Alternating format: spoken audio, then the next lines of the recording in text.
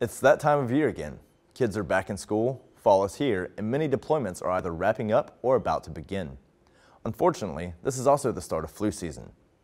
Influenza has the potential to adversely impact Navy force mission readiness. NAVADMIN 198/15 details the effects of the flu virus, the impacts it may cause, and lists vaccine priorities.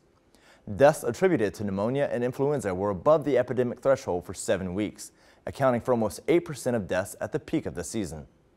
Protect yourself, your family, and those around you this flu season by washing your hands frequently and avoiding touching your nose, mouth, and eyes.